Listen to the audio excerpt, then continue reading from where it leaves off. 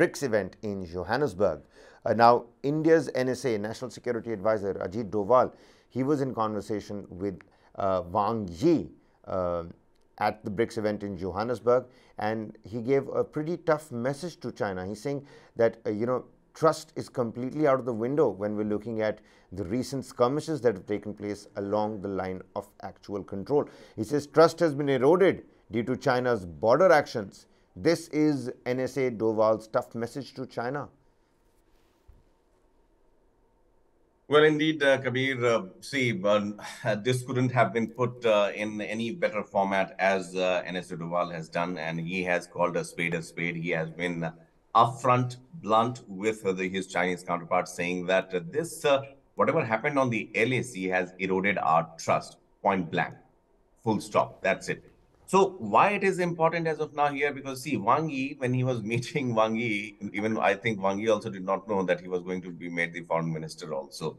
But having said that, it was about time, and that's why forums like these, like BRICS, are important because it is away from the impact of, a US or a Europe, firstly. Secondly, it has bigger and smaller players from almost all the continents, also Asia, Africa, then Russia is there, definitely. Uh, for India to put its side of the story, to put its grievances is very important. And without mincing the words, Ajit Doval, putting the ball back in Chinese court, saying that yes, trade is fine. We are ready. Post-COVID era fight is also fine. We will cooperate. We will do whatever we can together to help the world also.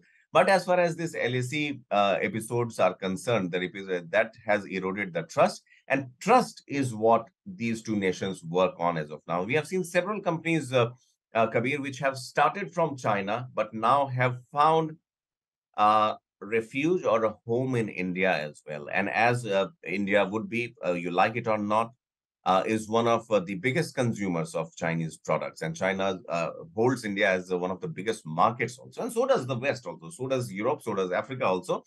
And we too also, supply a lot of things to China and the world, especially the rice episode that is happening as of now. So if the trust is broken, if the trust is eroded, if the trust is dented, then I think the person responsible should be given the onus and not the aggrieved party. And that's why Ajit Doval's point of view of telling China in its face that, hey, look, this LAC drama must stop. And this is impacting the trust factor. And if trust is lost, then I guess there are no more handshakes then.